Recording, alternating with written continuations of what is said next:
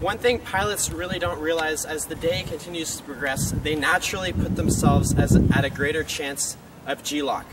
And that happens because pilots will tend to spend a lot of the days on their feet, and due to the gravity, it will naturally pool into your legs. One thing Grind to Fly recommends to combat this is taking the time 10 to 15 minutes before you're flying a sortie to go ahead and get up against any sort of surface, continuing to focus on this breathing. That's why we're incorporating the mask here, and just putting your legs up against the wall, just like this.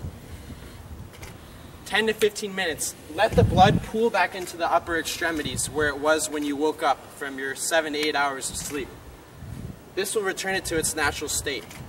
Somebody who's flying at 5 a.m., they're going to have a much better chance of avoiding GLOC or any sort of physiological G-induced episode compared to somebody who's flying a 4 o'clock, 5 o'clock afternoon sortie.